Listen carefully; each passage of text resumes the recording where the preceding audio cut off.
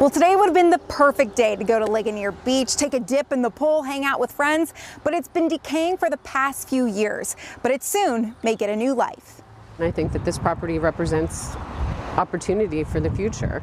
The historic Ligonier Beach served generations of families for nearly a century. My parents came here all the time when they were in high school, and they actually met here. And lots of people have shared similar stories with me of their memories and how they met their spouse, how they were lifeguards here, how they just loved being here every day. The once thriving community space now filled with overgrown weeds and cracking concrete. But plans are in the works to see what can become of this massive piece of land.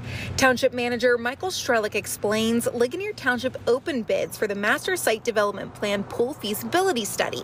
The study committee meeting tomorrow night to assess those bids with hopes that the bid will be awarded at the next Board of Supervisors meeting.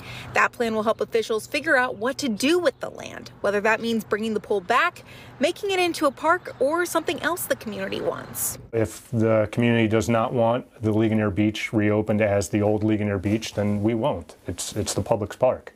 Some tell Pittsburgh's Action News 4 they want the beach back. I would love to see it back. Yeah. It was really busy when it was open.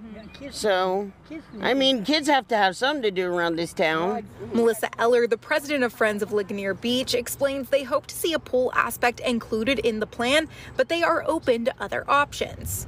It's a 1.3 million gallon swimming pool, so we would like to use these studies to gather the facts, to see what the community wants, to see what could be financially sustainable. But no matter what ends up coming of Ligonier Beach, it will take time. We are moving.